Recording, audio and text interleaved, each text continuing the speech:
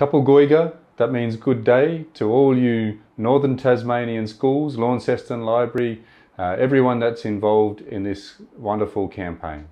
You've been invited to be part of this campaign by the Uluru Statement from the Heart. And the Uluru Statement is what I write about in this book that you've read, Finding Our Heart. And so the campaign is from our heart to yours.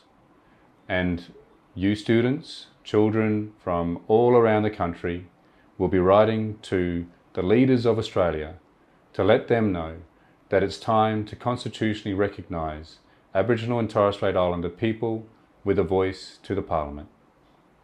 This is a very important job that you have to do.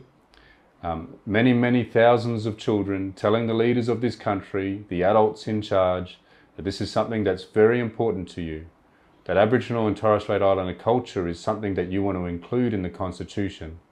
This is a very powerful action. It's a very important campaign. So I'm going to read the book now, and I hope that you enjoy it. I look forward to seeing the beautiful letters, the way that you children will express how we can find the heart of the nation from your heart to the rest of Australia. Finding Our Heart, a story about the Uluru Statement for young Australians.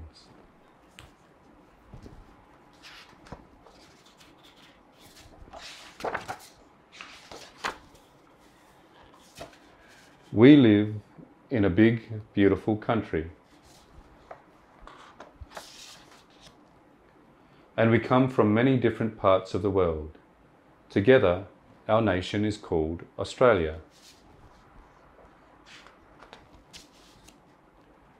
Before this place was called Australia, we Aboriginal and Torres Strait Islander people were here for thousands and thousands of years.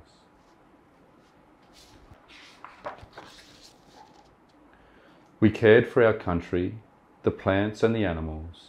We sang, we danced, we worked, we learnt, we shared.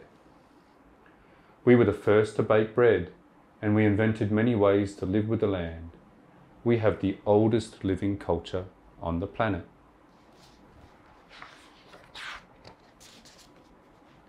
When Captain Cook arrived, our way of life changed and we were treated badly and ignored.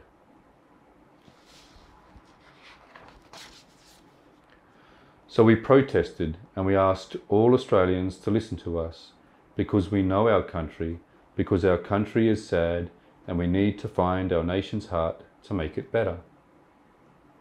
The Prime Minister, the leader of all Australians, asked us, how do we find the heart of the nation? So with the many other Aboriginal and Torres Strait Islander people from all points of the southern sky, we showed the Prime Minister how to find the heart of the nation. We started with the truth.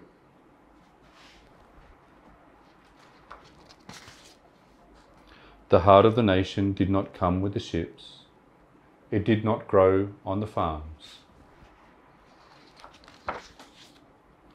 The explorers couldn't find it, though they searched far and wide. It wasn't in the banks or in the ground, or in the big cities, and it wasn't in the rule book. Where is the heart of the nation? The heart of the nation has always been right here. And here in our voices.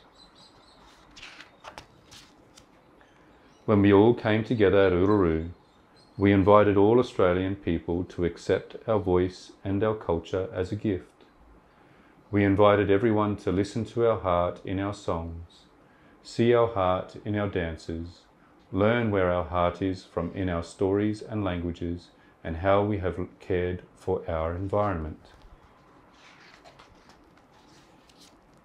We will only find the heart of the nation and make our country better when First Nations voices are heard. Will you help find the heart of the nation?